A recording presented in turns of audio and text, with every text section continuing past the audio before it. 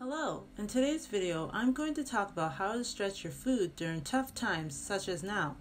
In other words, how to make it last longer and shop less. So we all know what tough times are, and many of us are experiencing it now with an unstable job or no job, even with the current economy and high inflation. Times become tough when we don't have enough money for the essentials such as food and shelter. Though not everyone is experiencing tough times in this regard, many of us are. When money is difficult to come by and uncertain, ensuring we have the basic necessities are a must. Food is one area that is not a fixed expense. Prices are often fluctuating with food, and nowadays prices keep increasing. So how can you ensure you still have enough to eat without compromising quality and health? One answer is to search for deals, but an easier answer is to make the food you do purchase last longer so you don't have to grocery shop as much. What does it mean to stretch your food? I'll share 13 tips on how to do that specifically, but in short, stretching your food is finding ways to make it last longer, ideally without starving. Which technically, if you have food, you're not truly starving. But anyway, it means not consuming your food too quickly that you have to buy more in a few days. It's learning how to save money on quality food, which can be expensive, by making it stay in your kitchen longer, so you can continue to eat well without increasing your food budget significantly. Okay, let's get to these 13 ways you can stretch your food during hard times. First, have fewer meals. In the West, it's common to have 3 meals a day, breakfast, lunch, and dinner. But is having 3 meals a day really necessary for everyone? Honestly, on average, I only have 2 meals a day, brunch and dinner. I know some who only have 1 meal a day. The number of meals you have a day will depend on the quality and content of your meals, lifestyle, nutritional and health needs, and so on. So there's no perfect number on how many meals one should have a day because it will be different for everyone. But the less meals you have a day, generally the better. Not only will it give your gastrointestinal system a break, but you'll save money on food. Try it out and see for yourself. If you're used to having the standard 3 meals a day, lower it to 2, even 1. But make sure your meals consist of nutrient-dense whole foods. Be honest about your hunger. If you try 1 meal a day but are truly hungry, consider incorporating whole food snacks like fruits or nuts. Or try 2 meals a day and see how you feel. You will likely be surprised that 1 or 2 meals a day with a few snacks is good enough for you. Second, reduce your meat intake. Meat is currently one of the most expensive foods to buy, especially if you're looking for quality meat such as grass-fed, range-free, organic, without antibiotics, and more. For many, meat is a big staple in their diets. They may have it for breakfast, lunch, and dinner, even as a snack. But if you're not careful, meat can skyrocket your grocery bill. I know of Atlantic wild-caught salmon going for around $20 a pound right now. Nevertheless, I am not advocating to stop eating meat, but to reduce the amount you eat to make it last longer and save money. Start by portioning out your meat when you buy it, cutting it into smaller sizes and freezing it for later. Cube chicken and beef, divide salmon by the ounce, then put them in a freezer-safe container. Fill your plates with bulkier whole foods like rice and beans so meat doesn't take center stage. And don't worry about not getting enough protein. There are hundreds of fruits, vegetables, grains, seeds, and legumes that are packed with protein. I'll link a video on this channel that shares the top whole food sources with high amounts of protein per serving. Third, freeze and pickle food. Freezing, canning, and pickling food have long been ways to preserve food in many cultures. Some cultures even salted their meats to preserve them when they couldn't be frozen. This is not to say that you should salt your meat to make it last longer, especially if you have a freezer, but you get the idea. By preserving your food, such as freezing and pickling them, they can last longer, certainly up to a year. The bonus is, you can get food at its peak freshness any time of the year. In the long run, you'll save money because you can buy them in bulk when in season and prep them to last all year long, buying less in other seasons. If you have extra storage space, such as a second freezer or pantry, you can stockpile your preserved foods to supply you for the year. Stretch your fresh food by freezing it for later use. Most fruits and vegetables can last up to a year if frozen properly, such as tightly packed in a durable container that won't let air in. Some produce you can freeze are bananas, berries, peaches, celery, tomatoes, spinach, and okra. If you're able or have an interest in learning, you can pickle or can food like peppers, tomatoes, cucumbers, peaches, and pears. Freezing meat is the easiest way to preserve it, and dehydrating or fermenting dairy products are the best ways to preserve them. Fourth, be okay with leftovers. Leftovers don't seem all that appealing for many, but in order to stretch your food, you'll have to consider them. If you're only cooking for yourself or one other person, It may be easy to minimize leftovers, but if you're cooking for several others, leftovers are likely common. By agreeing to have leftovers the next day, whether for breakfast, lunch, or dinner, you can save money and not using up your food resources too quickly. You can also save time and not having to prepare a new meal the next day. Preserve leftovers by having refrigerator or freezer safe containers to store them in. To avoid throwing out food already served on plates, fill up your plate with smaller portions. If you're still hungry after finishing your plate, you can always refill it. By not overfilling your plate, you won't have picked over leftovers that you'll want to throw away. Fifth, invest in bulk dry and canned goods. Dry and canned goods are the easiest and often cheapest foods to obtain, and they can last for a long time, sometimes over a year. These foods are pasta, rice, flour, beans, seeds, nuts, and some vegetables and fruits. They're often sold in bulk, allowing you to save money and shop less. You can find dry and canned goods at the typical grocery store, but go to warehouse stores such as Sam's Club to get them in bulk.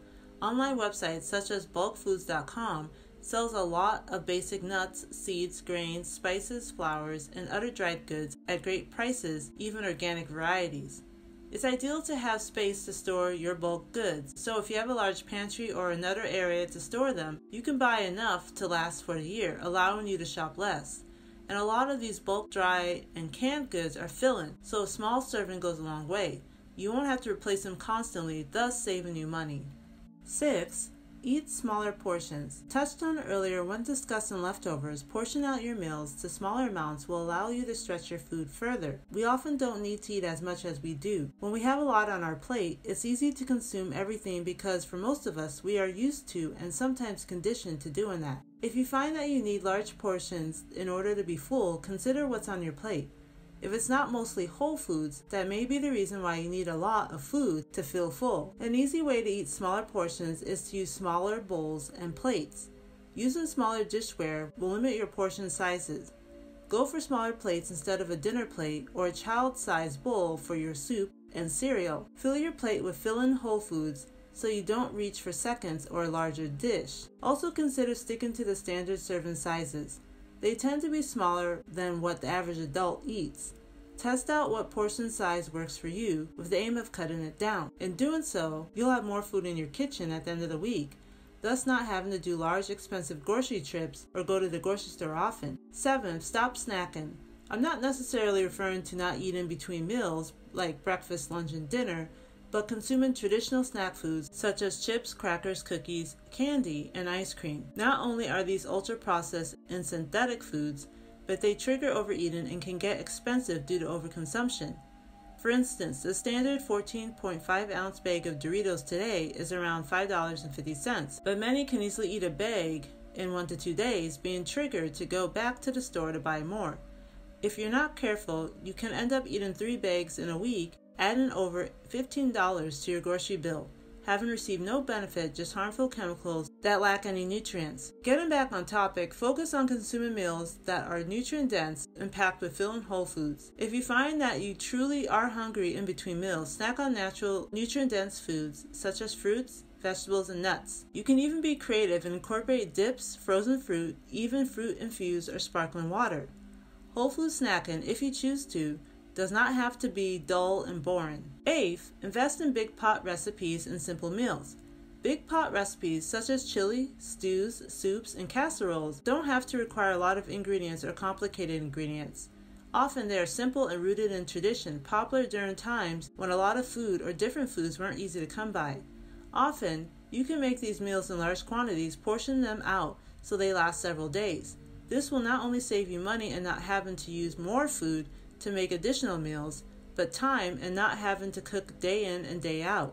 A lot of these meals also contain fill-in whole foods or minimally processed foods like rice, pasta, and beans. If you don't have any recipes saved on your computer or book, scour the internet for highly reviewed recipes like chicken noodle soup, beef stew, lentil stew, or goulash. Start building a library of simple and big pot recipes to rely on. These recipes should require very few ingredients, 5 or less, and allow you to make a lot to enjoy for several days. 9th, plan your meals. This is important because when you know what you'll eat throughout the week, you can control your grocery budget, only buying items that are part of those meals. This includes taking inventory of what you already have in your kitchen. You may find that you don't have to buy as much because you already have items or similar items that will cover your planned meals. Also, planning your meals can help prevent food waste. If you see that you have fruits and vegetables that are about to go bad, you can incorporate them into your meals or avoid buying more of them until what you have is gone. All this will stretch your food and control your spending. So each week, write down what you'll have for your meals, including whole food snacks, if you choose to. Then review your pantry, cabinets, and refrigerator, jotting down the ingredients you already have and any items that are close to expiration. Even if you don't have the exact ingredients your meals call for, do you have something similar that will do? Such as using a can of black beans you already have instead of the pinto beans your burrito recipe calls for? 10th, bulk up meals with beans and rice. Beans and rice have long been labeled as poor man's food, but with good reason. Beans and rice are fairly cheap, is available in bulk, and is extremely filling. A little goes a long way. Plus, they are highly versatile foods. They go well with just about any dish. Beans tend to have a lot of protein, so if you want to cut your meat consumption, they're a great alternative. You can even try mixing beans with meat, such as in a burrito meal you're creating. Rice goes well with any vegetable stir fry, especially if you need something filling but don't have a lot of vegetables on hand. In sum, beans and rice allow you to use a little to get a lot, which is a filling, satisfying meal that will keep you satiated until your next meal. I find that when I eat dishes that contain beans and rice, I don't snack in between meals. 11th, reinvent leftovers. The goal here is to avoid waste. If you really don't want to eat the same thing the next day, such as if you didn't enjoy your meal, it didn't turn out as you would have liked, or you just don't want to eat it again, give it new life. Create a new dish out of it. That bland or dried baked chicken can be transformed into a chicken tomato pasta dish the next day, or thrown into a garden vegetable soup. Even scraps such as fruit peels, meat bones, and vegetable shavings can be used to flavor water or make a flavorful broth. Even pantry items such as flour that you planned for a specific recipe but change your mind can become rolls or biscuits for breakfast or dinner. Get creative with food and develop the mindset of seeing value in food in order to not waste as much of it. Even if you buy items you regret, make the most out of them. Use as much of the food as you can, then turn leftovers into something new. Not only will you not waste money by throwing food away, but you'll stretch your food further and save money and not having to buy food for meals your reinvented foods are covering. 12. Invest in quality food storage. Preserving food by freezing, canning, pickling, and dehydration is important to stretch your food further, but the container these foods are preserved in are just as important. As I'm trying to reduce my consumption of toxic materials, chemicals, and ingredients, I'm no longer a fan of plastic containers, whether they are wraps, bags, or boxes, but I realize it's not always easy to find a good replacement for certain items, such as plastic wrap or plastic bags. So I'm suggesting to move away from plastic storage and towards less toxic storage, such as glass, paper, and even stainless steel. Plastics have been known to have toxic chemicals that can leach into foods such as BPAs, phthalates, and PFAS. When storing food, go for glass containers. I recommend Bentgo. They have a good selection of glass containers that are also oven safe.